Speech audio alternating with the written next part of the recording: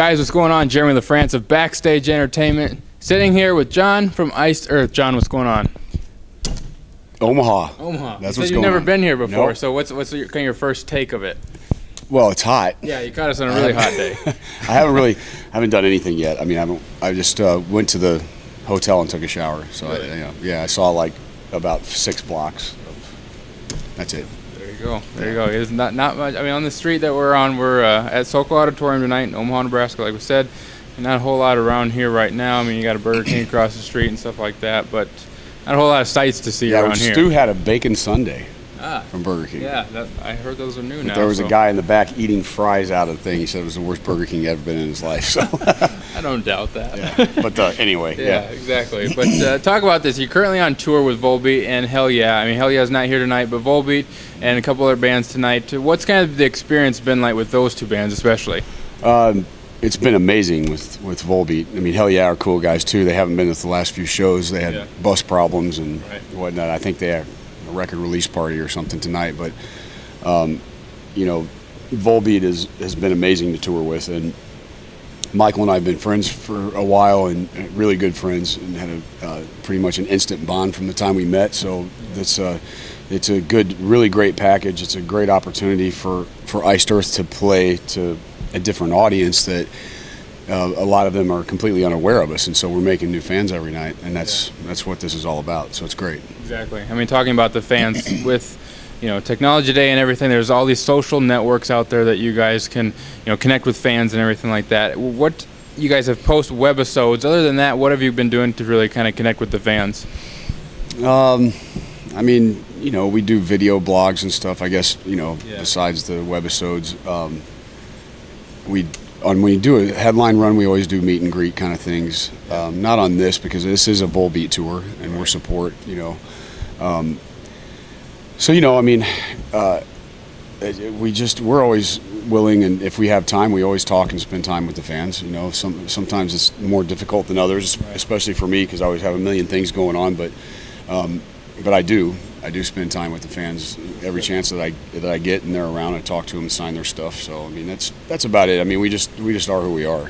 Yeah, exactly. I mean, talking about you know, the band itself and everything. I mean, you guys formed in 1985, Right. And I mean, so you've been around quite a bit. And just like any band that's been around for a while, you go through member changes, things like that. How's the band and yourself especially kind of handled the member changes you've had in coming forward? Well, you just move forward. I mean, if you, you know, I think it's different for some bands. I mean, if you're talking about the Beatles or like Led Zeppelin or something, it's really a band, and every member is an integral part of the vision.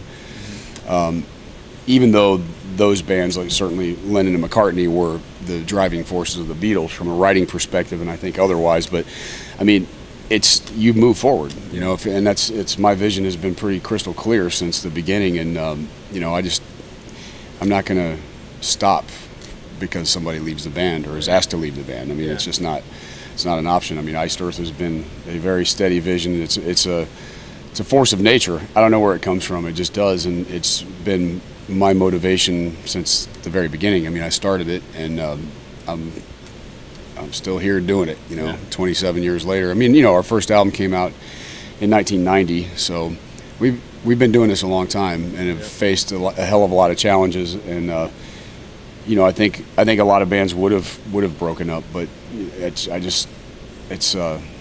not. I don't quit. Yeah, you want to do what you love, so regardless of what happens to the band, you want to keep going. Right. Exactly. Your first album came out in 1990. You've just released Dystopia, which is your guys' 10th album. It's actually the first one with Stu as the new lead singer. Yep. What has the fans' reaction been, and how have they kind of taken in this new album with Stu like that? Killer. It's a very strong record. The fan base is on fire. The band's on fire. We're killing it every night on tour, and having a lot of fun, which is the most important thing. You know, I mean, there's a lot of love in the band and the crew. We just have a blast. I mean, sometimes too much fun. Yeah. You know what I mean? Especially, you know, Stu and I get on a roll sometimes, and we carry on a little bit too hard once in a while. But no, I mean, it's really great. The chemistry's great. You can see the air is burning, you know, and that's a good thing when everything's, you know, you're always going to have those nights on tour, sometimes Sundays or Mondays or whatever, when people are like, I got to work tomorrow. But it's there's been some really magical nights on this, and we're going to film the live DVD in August. Okay. In Cyprus in an ancient theater, so we expect that to be pretty amazing because we played there in December last year, and it was one of the best gigs in the history of the band. I mean, yeah, insane crowd. So we're pretty pumped up about that. Good. Well, good. Well, this next part of the interview, like I said, we have what's called this BSC box. We've had fans find us on Facebook. You guys can like our page, get your own questions in here. But we just had some fans submit questions to bands we interview, okay. And so I'm going to warn you here, we have some pretty crazy ones in here. So okay. Feel free to pass one if I was squeamish, I wouldn't be doing this. All right. If I could claim any song, written in history as my own, which would it be? Wow. About the Beatles and everything, they have some hit songs. I'd say they do. Yeah, they have a couple, don't they?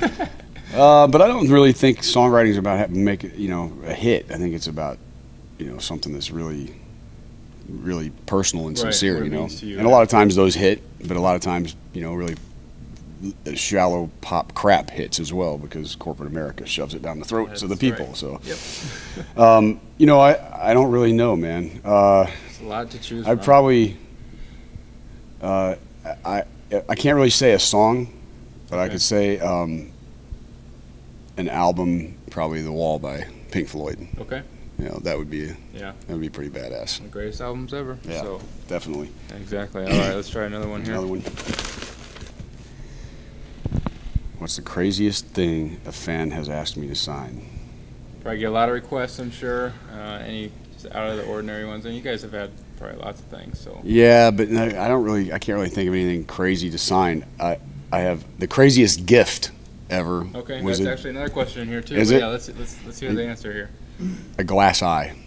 Really? During a meet and greet, a guy said, "I know nobody's ever given you one of these," and he gave me. It was a little green plastic thing, and I opened the lid, and it was like, "Dude, there's a guy's eye in there." Like take it out then. No, I think he would have probably known my reaction to that. I don't know, but exactly. That was a Do you have it to this day still? Yeah. Okay. I have an archive of all that kind of stuff. Yeah, so, yeah, that's cool. Yeah, we keep all the homemade banners that get thrown on the stage, and all the cool stuff that the fans give us. Yeah.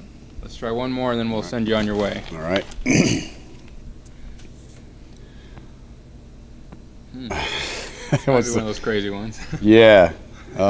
What's the craziest thing a fan has offered to do for you backstage? Believe it or not, nothing really out of the ordinary. Really? Yeah. Just probably, signing this kind of stuff, and that's. Yeah, I mean, it's I don't know. Iced Earth's fans are pretty level-headed people. Good. We haven't really had any of the bizarre, crazy stuff. So yeah. Okay. So I know it's probably a little boring, but hey, that's what we want to know from you guys. I mean, we're Backstage Entertainment. We just want to know how you guys act with backstage and what you guys do. We are a rolling frat house, so we act like animals, but it seems like our fans are a little more mellow than we are sometimes. Really? So okay. Well, now you guys know that about them if you didn't already. But all right, John, any last words kind of for the fans, and anything coming up or any message you want to leave them with? I mean, Iced Earth is on the attack, and we'll be out there. We're moving. We're about 120 dates into the world tour, and there's a lot more coming, and we got some good stuff happening next year as well. So we're going to Europe here in a couple weeks, and then filming the live DVD in August. Then we've got more dates in Europe in December. It just got announced. So. Okay. And I'm sure there's going to be. We're really working towards doing more support slots for bigger bands.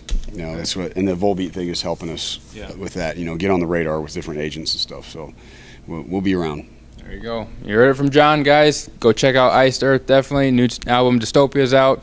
Just check them out. Hey everyone, make sure to like Backstage Entertainment on Facebook to see our photos, to enter yourself into contests for autographed prizes, and other news.